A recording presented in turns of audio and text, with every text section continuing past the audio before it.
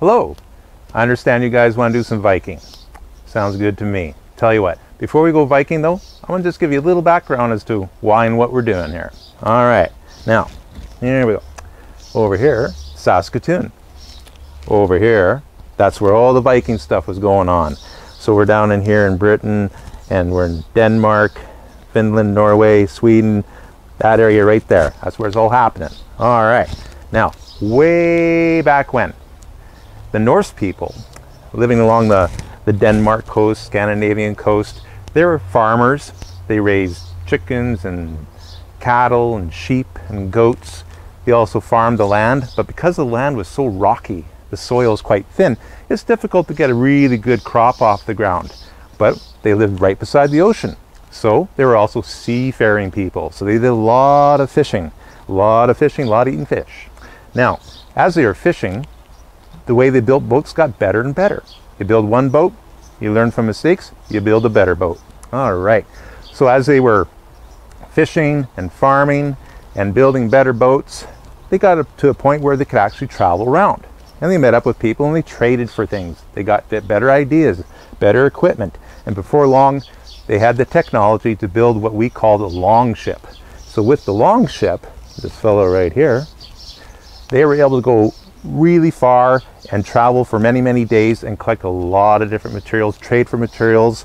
And what they would do, they would go all through Europe. This picture here, you can see all the places they were going to get resources such as iron and whatnot, and better equipment, trade for salt. Salt was very important because it helped them preserve their food for the winter.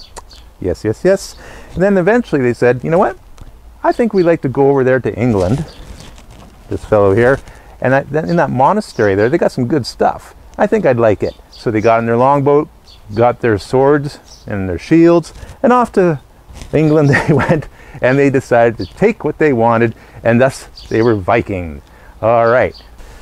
So if we want to go Viking, we too have to get ourselves a long ship. So tell you what, why don't I meet you over there, and we'll find out what it takes to get a long ship built. So we need ourselves a long ship. Well, first off, how big is a long ship? I'll tell you what. Now back then they didn't have these Hot Wheels for measurements, but we do. So imagine when you're on the street and you're wondering to yourself, how big is a long ship? A long ship is actually 1, 2, so 2 long, 2 wide, and 2 more in length.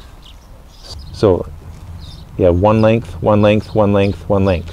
1, 2, 3, 4, 5. So 5 car lengths is how long it is. That's 23 meters. Width-wise, it is 1 car length wide. That's 5 meters. Now, if you were to be sailing along in a long ship and you wanted to go into the bottom of it, how deep is a long ship? How deep is it? If you were to put a car on its edge like that, the depth of the long ship is 1.5 meters, same as a car. All right, now you're sailing about, you're going into oceans, you're going into lakes, and you're going into rivers and things like that. Just how close can you get to the shoreline? Well, the nice thing about a long ship, the way it's designed, is that the draft, that's the amount of water you need before the ship will actually hit bottom along the shoreline, is only 1 meter. That's 3 feet. So that means this long ship can sidle up right to the shoreline to unload and load and do all sorts of things, whereas other ships, they have to be way off out there with an anchor. The long ship, nope, zoop, right into the shoreline, grab their stuff, whoop, right out again. Perfect design for doing Viking and raiding. All right, so that is how long a long ship is. And also, how many people can you put in a long ship? Well, the long ship has all these oars. It has 32 or 16 pairs of oars, 32 oars, 16 pair. So you need 35 at minimum, so they could use the oars, steer, things of that nature. But you can fit, depending on your purpose, if you're going, say, trading or raiding, you can put about 35 to 120. You can carry up to 120 warriors and all their equipment in one of these long ships. So if you're off to do some Vikings, some raiding, you can put all 100 of your friends, 120 of your friends. All right. So we now know how big this longship is, but how many trees do we need to build this longship? Now, longships were built out of oak. Oak trees, very sturdy wood. They also used pine trees. Pine trees were used for the mast, the oars, the planking inside the ship and things like that. But the hull, the part that keeps everything going and everything afloat, was built of oak trees. You would need, apparently, experimental archaeologists built a Viking longship, and they discovered they needed 15 oak trunks measuring 5 meters long and 1 meter in diameter. And remember, 5 meters is the length of a car. So let's just find out what that means. So I'm going to start collecting all the oak trunks that I need to build myself that 23 meter long, 5 meter wide Viking longship. This is just the oak that's needed for building the hull of the vessel. All right, so we're up to 9 cars now, and here's the 10th one. So you need the amount of oak lumber that you need that represents 15 trunks 5 meters long and 1 meter in diameter. You would need upwards of 10, the volume that 10 cars would take. So when you go into a parking lot and you put 10 cars together, that volume of material is what you would need in oak trees in order to build your longship. That's a lot of trees. We have a longship design. We have wood to build the longship. Now we have to make something to put it all together and hold it together. All right. In Scandinavia and Denmark and all that area, there's a lot of bogs. In those bogs, as the water runs down through the mountains, through the soil and into the peat bogs, a lot of elements and minerals come together, and when they go into the bogs and they peel back the layer of the bog, underneath the peat are all these pea-sized grains of what's called bog iron. So they collect all these pea-sized grains of bog iron, bring it back to the blacksmith, and the blacksmith's job was to smelt down all this material and make it into usable iron to create rivets and washers. It would take upwards of 150 kilograms, 330 pounds of all these little pea-sized bog iron pellets to make that. So can you imagine how much time you're spending in the bogs just looking for little pea-sized elements of iron? That's crazy. Whew. Okay, so now we've got ourselves our iron, our wood, our design, and we're going to start building that ship. Now, just how long is this going to take us to build? Let's see. Well, it won't be built in a weekend, I can tell you that much. You're going to need, in order to build this longship, you are going to need, by experimental archaeologists, 100 people. You're going to need 9 months. The reason for 9 months is because you don't construct anything during the 3 months of winter. So you got 9 months to take 100 people, and each of those 100 people spend 11 hours a week working towards this longship. Now when you add that up, apparently it comes to approximately 40,000 hours of labor to build the longship, plus all the rigging, the ropes, the masting, the planks, and everything like that. Now the reason that they're only spending 11 hours a week, each of them working towards building this longship, is because you have to remember they're farmers. The primary responsibility is that you have to grow enough food, you have to fish for enough food, you have to produce things in salted or smoked or preserved, because you have to feed yourself, you have to feed your family, and you have to have enough stored for the winter. So in your community, your first responsibility is to make sure the community survives by having enough food. Second responsibility is to work towards things such as smelting iron for weaponry or agricultural or implements, or building long ships and things of that nature. So first responsibility to the community, second responsibility to projects like the longship, 40,000 hours to build, 100 people contributing their labor and talents, but you got to take care of your cow and you got to take care of your sheep. All right. Now, not only does the longship have 16 pairs of oars, or 32 oars, that help it can go places when there's no wind, but when there is a wind, a marvelous piece of technology for back then was the invention of the sail. Now, how big was a sail on the longship? When you go into a mall and you see the lines painted in the parking lot so cars know where to park themselves, if you were to look at 6 of those parking stations for 6 cars, and you're to look at that entire space, that is 36 square meters. That is 36 square meters of space, and that is how big the sail was on a Viking ship. So they would have to, some people would be responsible to have the sheep, to shear the sheep, collect the wool, spin the wool, and then fabricate it into a sail. Not only that, once the sail is made, which can take anywhere from 3 to 4 years, 3 to 4 years to make, not just by one person, but by a group of people, then they take a bunch of fat, bunch of animal fat, and they smear this animal fat into that wool.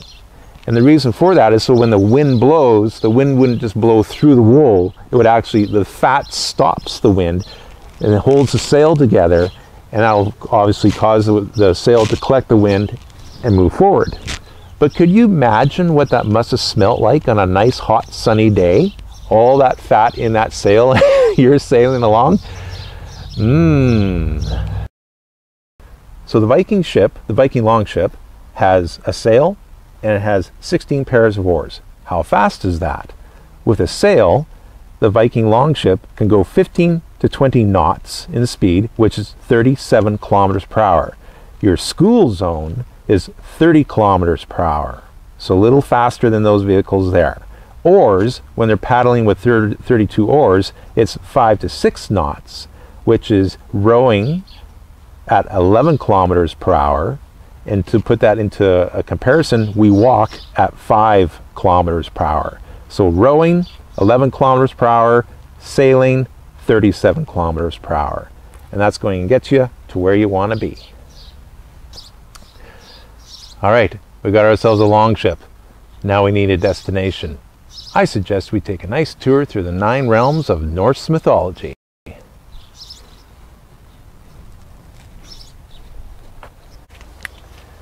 Okay, so here we have ourselves a handy map of the 9 realms of Norse mythology. Lots of stuff happening here. But first I want to introduce you to some of the creatures in this realm. Up here we have Odin's ravens. And Odin's ravens are Hugin, which means thought, and memory, Munin. So Hugin, thought, and Munin, memory. And these 2 ravens fly all through the 9 realms, and they're looking and listening to lots of things, and they report back to Odin as to what's going on. Another interesting relationship of 3 of these animals is that this eagle here is a very large eagle, nameless eagle. But between the eyes of this eagle lives a hawk. That hawk's name is Vedfilnir. There's a squirrel. That squirrel's name is Radastock. And the dragon way down here, that's Nidhogg. All right? Now, this squirrel, Radastock, loves to create a little bit of a tussle between Vedfilnir, the hawk that lives between the eyes of the eagle, and Nidhogg, the dragon. So he'll run, the Radastock will run up the tree, go to Vedfilnir and say, "Do you know what Nidhogg said about you? Oh, he said some awful things about you. Can you believe that?" And then Vedfilnir gets all angry and says, "Well, this is what I think about Nidhogg the dragon." Then Radastock will run down and tell the dragon, "Guess what the hawk said about you?" And of course the dragon gets all upset and says, "Well, this is what I think about the hawk." And then the squirrel runs back up and keeps the animosity between the dragon and the hawk going. Why? Because I guess it's fun for the squirrel. There you go. Another animal in the 9 realms that is very important is Jormungand, the wolf serpent. And the wolf serpent surrounds the earth in a continuous circle, holding on to his tail. And at the time of Ragnarok, at World's End, this wolf serpent will release its tail, creating earthquakes all through the the world, bringing on the end of days, Ragnarok. So we got ravens, eagles and hawks, squirrels, sea serpents, or wolf serpent actually, dragons. Oh, and right here, there's 4 deer that live at the base of Yggdrasil, the world tree. And these 4 deer represent the 4 winds, the 4 directions, and the 4 elements. All right. So here we have a representation of the 9 realms of Norse mythology. Front and center, we have the Yggdrasil tree. And the Yggdrasil tree supports all these 9 realms. And its branches way up high where all the gods live. All right. At the base of the Yggdrasil tree are those 4 deer that represent the 4 winds, 4 directions, 4 elements of the earth. All right. Also, at the base of the Yggdrasil tree, there's a well. There are 3 wells in the 9 realms. This well is the Well of Fate. And the Well of Fate is guarded by these 3 Norns. Now, what these 3 Norns do is that they represent past, present, and future.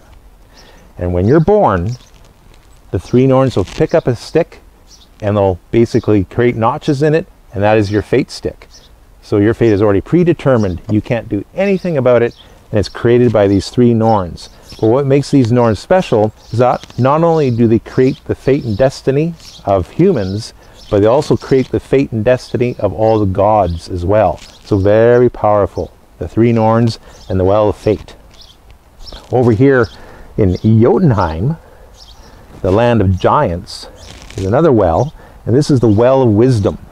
And this is the well where Odin came to, because Odin wanted to acquire all the wisdom he could, and Jotuns are giants, huge creatures, and they live for centuries, so they have lots of knowledge of the past, a lot of wisdom, and Odin wanted that wisdom. So what he did is that he said in trade for his right eye, he gave up his right eye, he put his right eye in that well of wisdom. That gave Odin all the wisdom that he has. So that is in Vatnheim. And there's a 3rd well, and it's called the Roiling Kettle, and it is located in Niflheim, and this is where all things go that were once alive when they're dead. So they all go back there for some recycling. All right. At the top of the Yggdrasil tree, in the highest branches, are all the gods live. Now, right here, we have the realm of Vatnheim. Vatnheim is sorcery, magic, fertility gods, and what happens when there's a battle and there's fallen warriors everywhere, the gods of Vatnheim get the first pick. They bring their pick of warriors here to the Hall of Many Seats. And in the Hall of Many Seats, those warriors get to dine and relax and visit and have a very nice, calm life. Now, next door is Asgard. And Asgard is where Odin lives, gods of all the gods. During a battle, Vatnheim gets first pick, but after that, Odin gets second pick. And Odin is looking for very specific type of warrior. He's looking for the elite warriors. And he brings those elite warriors to Asgard to live in Valhalla.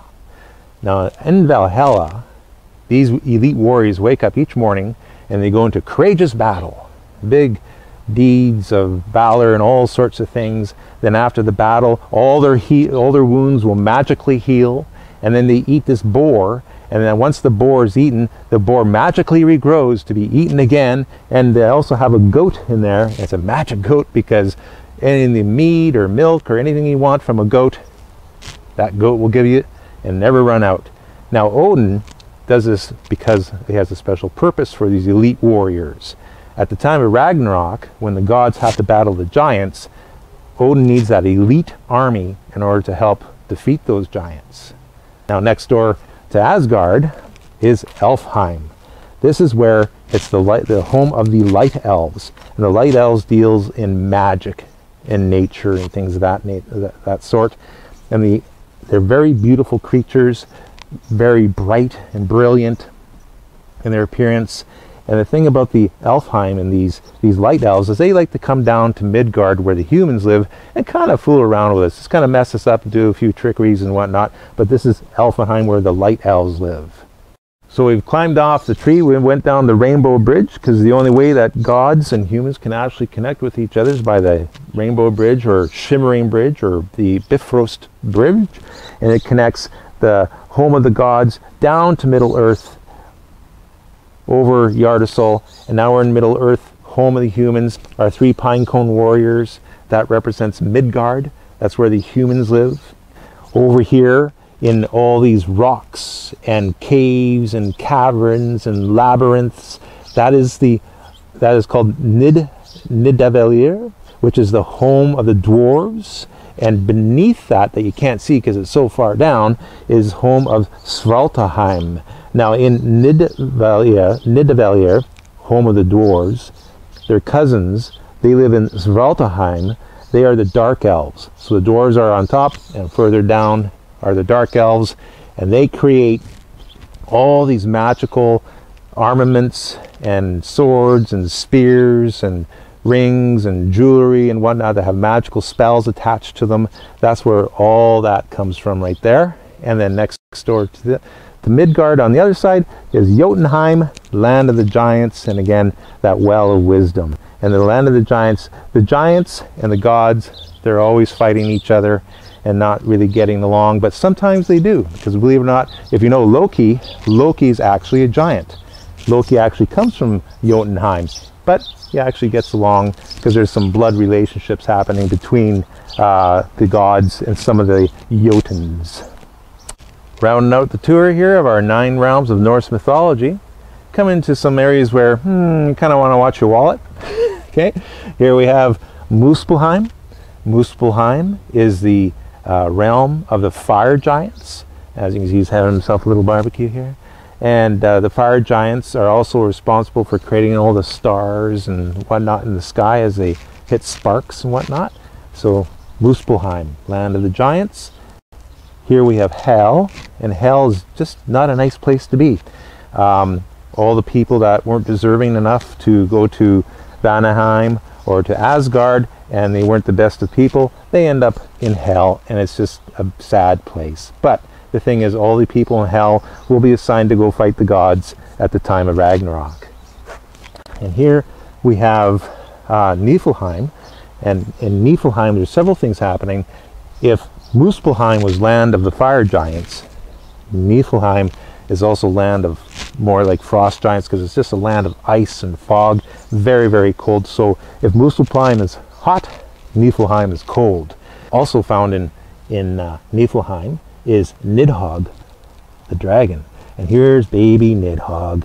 He's just growing, he's young right now, but you know, he's doing his thing. He's waiting for the end of days for Ragnarok, so he's just living in his stump. And what does he eat? Well, apparently in Niflheim there's a castle. Not a nice castle. This is the castle of all the people that aren't very nice, like murderers and things of that nature. And they go to the castle, they live there, and guess who eats them? That's right.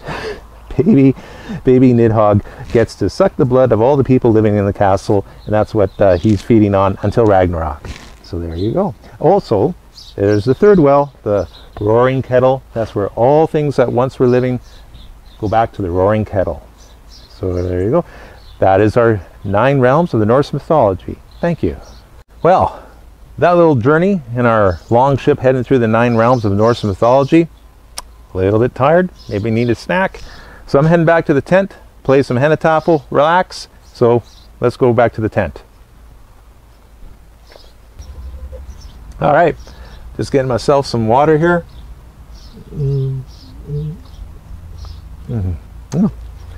Oh, that's good. Thirsty work, that long shipping through the 9 realms of Norse mythology. And when Vikings chose to sit and relax, they were very social people. They had food, they had music, games, they were reflective. They would deal with their rune stones and try to contemplate their future and what they're doing by what the rune stones would say to them. They had traded for horses when they could, and they had also have lots of races and games involving horsemanship, so they did that. Hennetafel. Hennetafel is a very popular game back in the day, the Viking era. It could be found all through the trading places throughout Ukraine, Russia, and all sorts of places like that. And it's a battle game. Much like chess is today, chess is a strategy game where you have many pieces moving in many different directions, so you have to keep your eye on lots of parts of the board. Hennetafel is similar in that you have 12 defending players who are defending the king, who sits in the center, and you have 24 attackers. So we're already outnumbered. You got 12 to 24. And the idea is that this king has to make it to one of the four corners in order to escape and survive. The game is played by pinch and capture, in that these players can move like straight lines any direction. So they can go this way, they can go this way, but they can't move sideways. And they can move as many spaces as they want, but they can't jump a player. Okay? So, to pinch and capture, what you're basically doing is, let's pretend, for whatever reason, that this player here decides to move there. Okay. Then this player will move here, and this guy's wanting to do something else, so he says, you know what? I'm creating a diversion, because now I'm going to start moving my players from over here this way. So now I'm creating a diversion because I can attack from all sides at the same time. But I decided to myself, you know what? I think I'm going to take your player. So I can take this guy here and move him down, and see how there's two big rocks. Those are my defenders, and all the small rocks are attackers. But now I've pinched that attacker between my two rocks. That means I can now take that person off, and he's no longer in play. Okay?